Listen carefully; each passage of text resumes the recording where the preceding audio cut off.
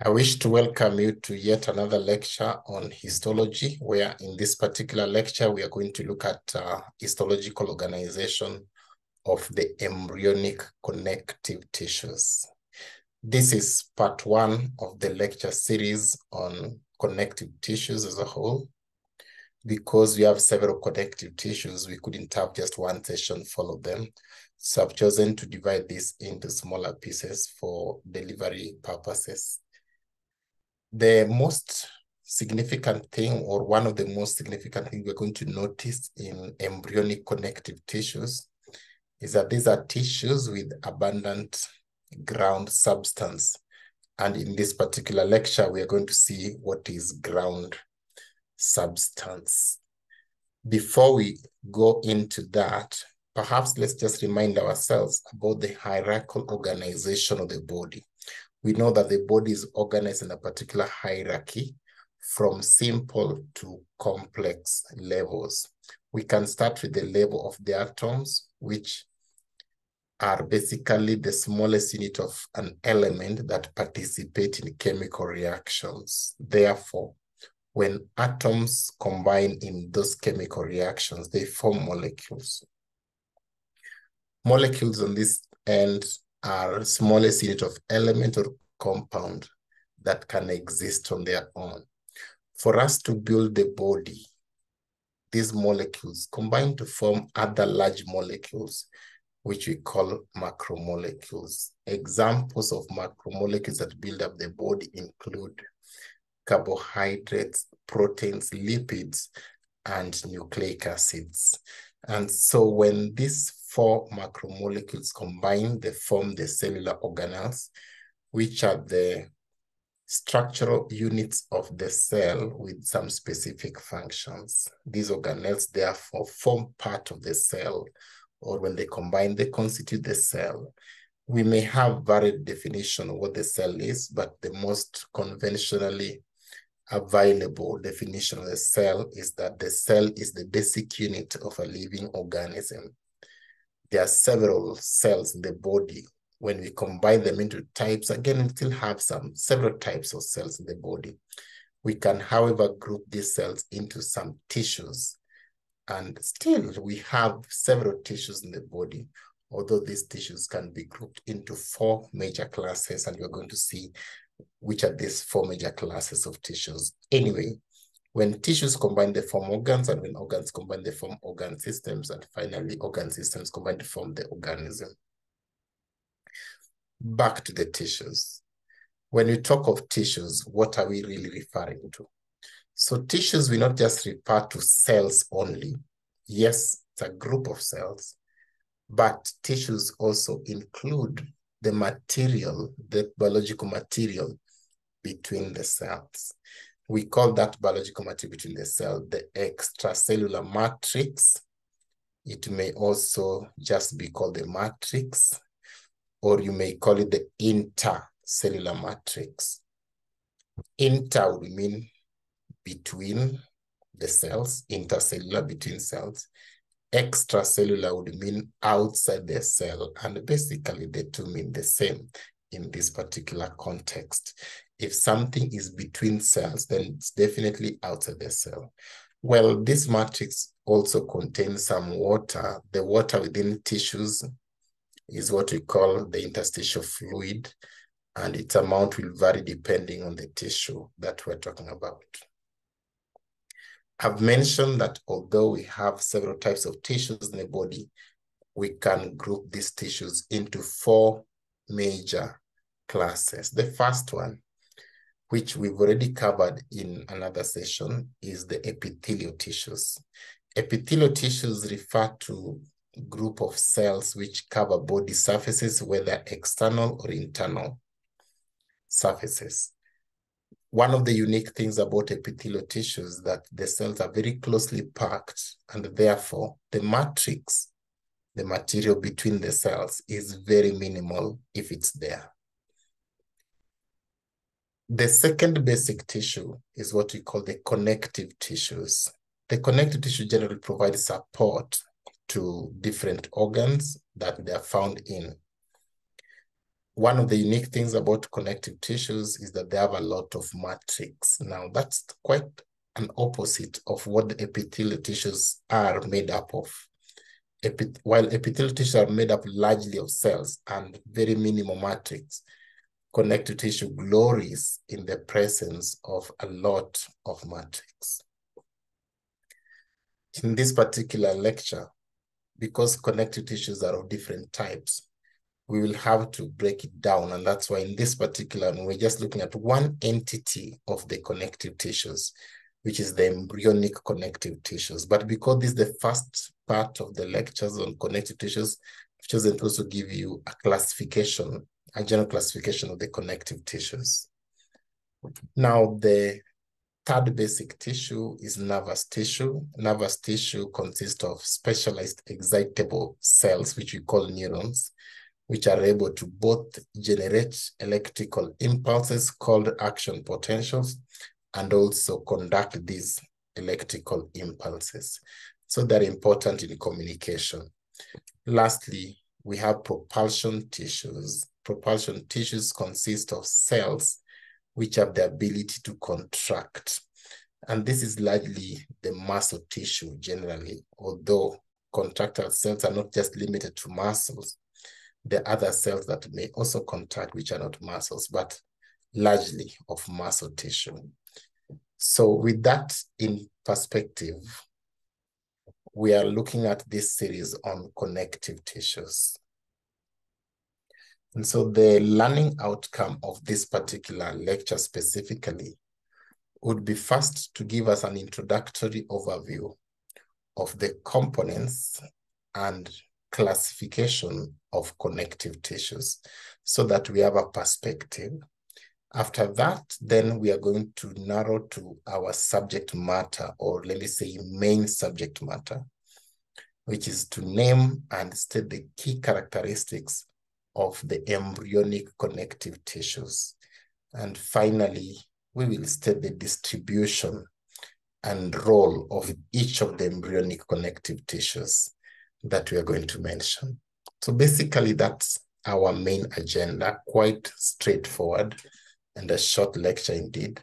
Let's focus on the first particular objective or first learning outcome.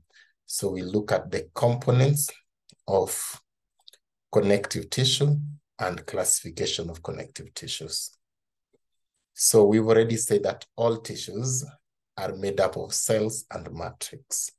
With that in mind, connective tissues are not left behind. They're also made up of cells and the matrix. I want to say more about the matrix of connective tissues. The matrix of connective tissues consists of two elements or two major components. We have connective tissue fibers and we have what you call the ground substance. The ground substance is a gel-like material that holds the cells together. This gel-like material contains both organic as well as inorganic components or substances.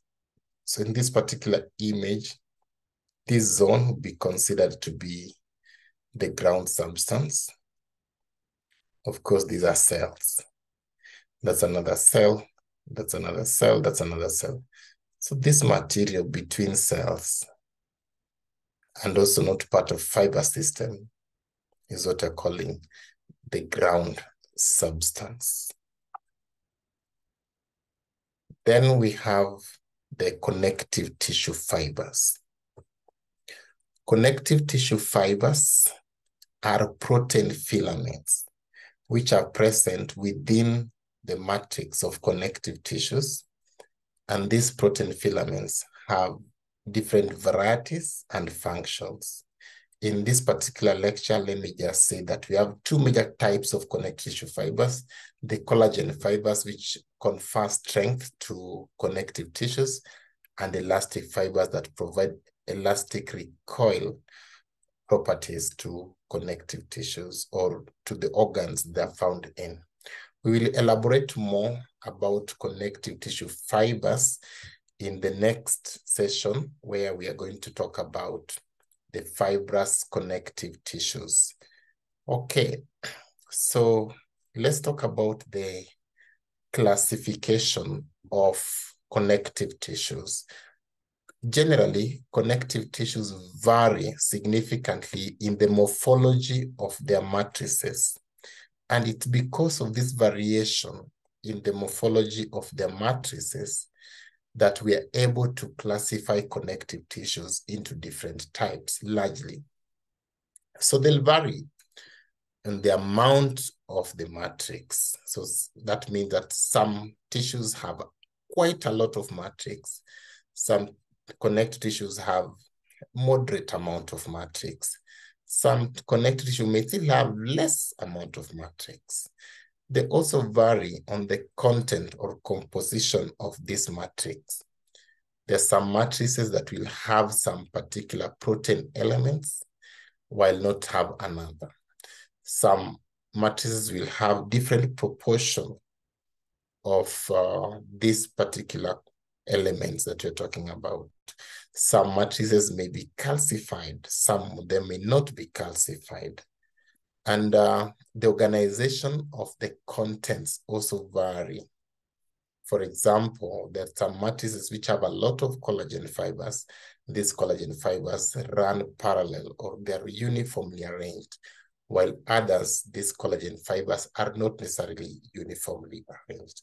So in principle, connective tissues vary a lot based on the morphology of their matrix. And for this reason, we are therefore able to classify connective tissues based on this variation of the matrix.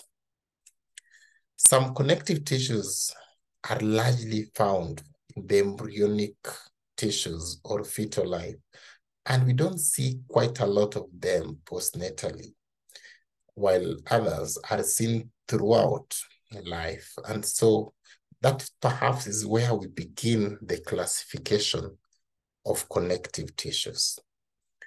We can therefore say that we classify connective tissues under two major umbrellas. We have the embryonic connective tissues, and we have the adult type of connective tissues. When we talk of embryonic connective tissues, we are referring to tissues which are predominant in the embryonic and fetal tissues. We are not saying that they are only found in the embryo. Not true. Yes, they are found in the embryo in quite larger proportions compared to the proportions that we see in the postnatal life. So they're still present postnatally, except postnatally they are sparsely distributed. So more of their volumes are seen in the prenatal life. Those are embryonic connective tissues, which is the subject matter of this particular talk. But let's contrast this with what we call the adult type of connective tissue. It might be tempting to call adult type of connective tissues the tissues that are found in adults only, but that would be wrong. Adult type of connective tissues are connective tissues which persist throughout life. So they'll be there prenatally, or maybe they're prenatally. Definitely they're there postnatally. So they persist throughout life in their predominance. So we're not saying that postnatally their volume become less. No, their volume is still there. Even in the immediate postnatal life, they're still present. So we're not just looking at adult only. They are present in the neonatal period, in the infancy period, in the early and late childhood, they're still present. And yes, up to old age, they're still present and in their predominance. However, this adult type of connective tissues may still be present even prenatally, and not necessarily in sparse amounts. They might still be there in quite good amounts. So make that distinction correct. Don't be tempted to say that other type of connective tissues are not present in the prenatal life. Also, don't be tempted to say they are there, but very minimal. That's not true. They are not necessarily sparse in the prenatal period. They are still present and they persist in their predominance throughout life. Now, we classify embryonic connective tissues into two categories: mesenchymal connective tissues, or you can just call it mesenchyme, and mucous connective tissues, which you can just call mucous tissue. For the adult type of connective tissues, we classify them into two major classes. We have what we call the fibrous connective tissues. The fibrous connective tissues are connective tissues whose matrices are predominantly of fibrous tissue. Or let me put it this way. The matrix of fibrous connective tissues consists of a lot of collagenous fibers. So those are fibrous connective tissues. They're predominantly fibrous matrix.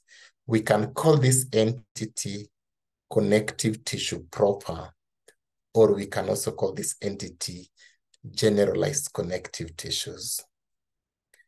In the classification of fibrous connective tissues, we divide them into two major classes based on the density of the collagen fibers within their matrix. If the collagen fibers within these matrices is not quite a lot, which means that the collagen fibers are sparsely found or distributed, then we call it loose connective tissue. If the collagenous fibers are closely packed, then we call it dense connective tissue. Dense connective tissue may further be classified into two, depending on the direction of the collagen fibers. If the collagen fibers contained within this particular tissue run in a uniform direction, then you call this dense regular connective tissue. And we'll see examples of this when you look at the lecture on fibrous connective tissues. If the collagen fibers are not running in a particular uniform direction and the fibers are closely packed, then we call this dense irregular connective tissue. So we can say in general that there are three types of fibrous connective tissues: the loose connective tissues, dense regular connective tissue, and dense irregular connective tissue. Those are fibrous connective tissues. For the specialized connective tissues, we can also call them connective tissue with special properties. There's something quite unique or special about each of the specialized connective tissues. And again, their lecture will focus more on what is special about them. So we have the adipose tissue, we have cartilage, we have bone tissue, we have lymphoid tissue, and we have blood tissue. So this is the general classification of connective tissues. But remember, the subject matter of this lecture is on the embryonic connective tissues. And so we can therefore move to our second main agenda of stating the key characteristics of embryonic connective tissues, and also perhaps naming these embryonic connective tissues. So we can start by just naming them. There are two varieties of embryonic connective tissues, as we've already mentioned: the mucous connective tissues and mesenchymal connective tissues, or you can just call it mesenchyme. There are some general features. One, these tissues are predominantly made up of the ground substance. So don't lose track of thought. Remember, we said that connective tissues, just like in the tissue, will have cells and matrix. And we say that the matrix consists of connective tissue fibers and ground substance. So what we are saying here is that the embryonic connective tissues have more of the ground substance. In other words, less of the connective tissue fibers and less, even more, of the cells. So that brings us to another key significant feature of the embryonic connective tissues. The cells within these embryonic connective tissues are very few, and the connective tissue fibers within these tissues are also little. So very little connective tissue fibers and very few cells. Embryonic connective tissues are found predominantly within embryonic or fetal umbilical cord, within embryonic tissues and fetal umbilical cord. So there's some particular embryonic tissues that will have these embryonic connective tissues. Not all embryonic tissues will have it, of course. And we're saying that even though large volumes of embryonic connective tissues will be found in the embryo, we have some embryonic connective tissues which persist throughout adulthood, and they are found in some sparse sites, which we're going to mention shortly. Great. So in finishing, let's look at the distribution and role of each of the embryonic connective tissues. We can begin with the mucous connective tissues.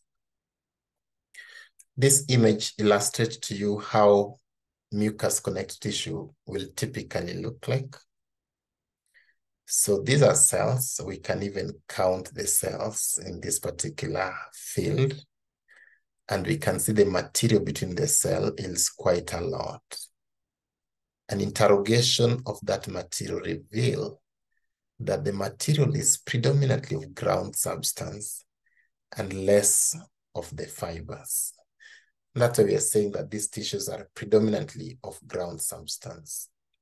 The cells are very few, and connective tissue fibers are also quite little.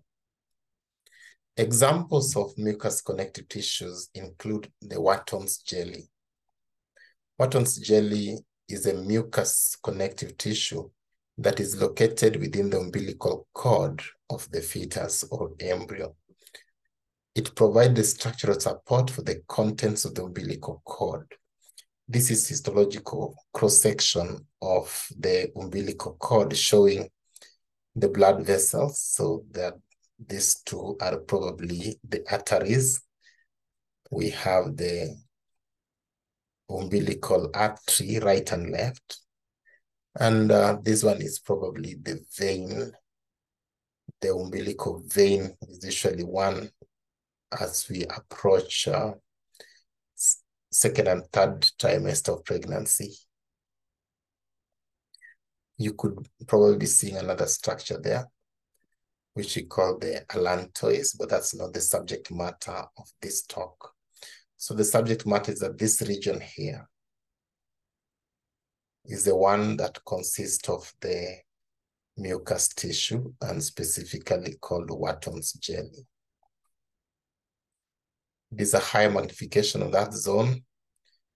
Yes, we can see some cells, but this is a very low magnification. If you see high magnification, you see that the distance between the cells is quite significant, and that we have within that space the ground substance.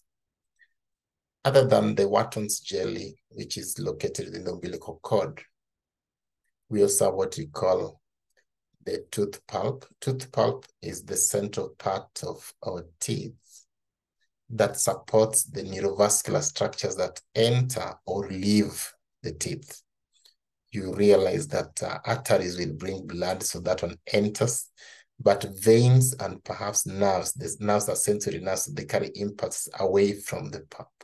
So this central part is made up of the mucous tissue as well.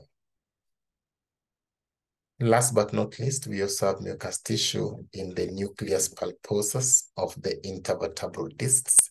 The nucleus pulposus refers to the central part of the intervertebral disc. So this nucleus pulposus is also made up of mucous tissue. And remember, therefore, that tooth pulp and nucleus pulposus are actually present in adults.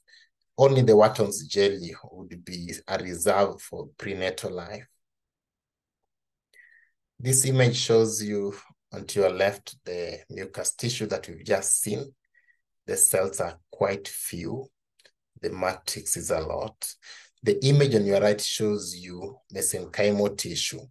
I want you to notice that the number of cells have probably increased. The fibers may have slightly increased as well. The ground substance is still abundant, just like what it was in the mucous tissue. So this is mesenchymal tissue. Let's discuss mesenchymal tissue. Mesenchymal tissue is also having a lot of ground substance. It has fewer cells still, except that the number of cells here are a bit more compared to what we noted for mucous tissue. It also has a particular arrangement of the cells. The cells are spindle-shaped and usually relatively uniform, which means they're not really so much haphazardly shaped. They're relatively of similar shape, and they're also usually a bit small cells.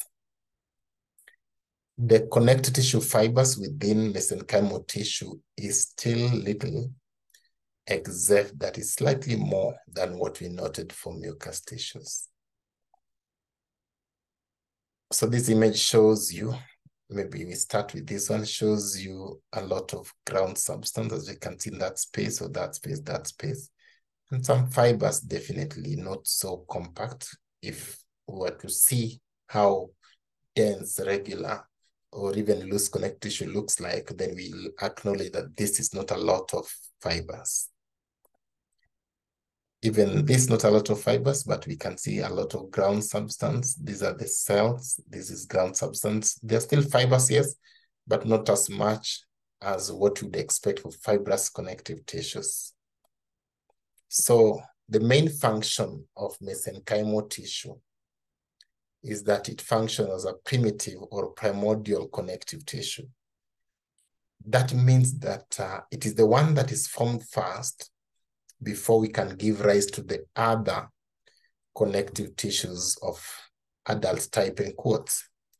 It gives rise to bone tissue. It will give rise to cartilage tissue. It gives rise to adipose tissue and the like.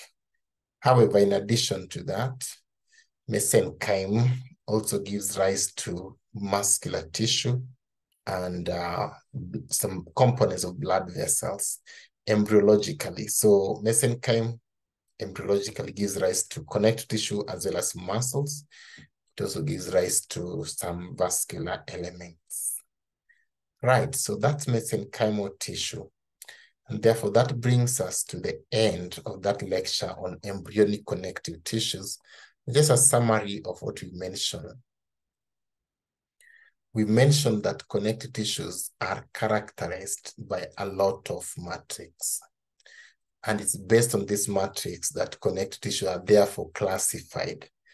The components, the amount, and the organization of the matrix vary depending on connective tissue one to another. Now, in terms of classification, we've said that we have embryonic connective tissues and adult type of connective tissues. The adult type of connective tissues are predominantly found throughout life in large amounts. The embryonic connective tissues are predominantly found in the embryo, but trace components of them are seen postnatally. Regarding these embryonic connective tissues, one of the unique things about them is that they have a lot of ground substance. We've already mentioned that they're predominant in the embryonic tissues and sparse in the postnatal life. That's one unique thing about them. The other unique thing about them is that they have a lot of ground substance. However, they have few cells and they have very little connective tissue fibers. There are two main varieties of embryonic connective tissue, that's mucous tissue and mesenchymal tissues. Mucus tissue will be found in the Wharton's jelly that is around the umbilical cord, but also found in the nucleus pulposus of the intervertebral discs, as well as in the pulp of teeth postnatally. Mesenchymal tissue will be all over the embryo. This is the one that gives rise to the other connective tissues, although mesenchymal tissue also gives rise to muscle tissue and vascular elements. So that is it for the first class on histological organization of connective tissues. The second class we are going to have on connective tissue biology is organization of fibrous connective tissues. And we are going to see that these are tissues whose matrix are predominantly fibrous. Thank you very much, and look out for the next recording on fibrous connective tissues.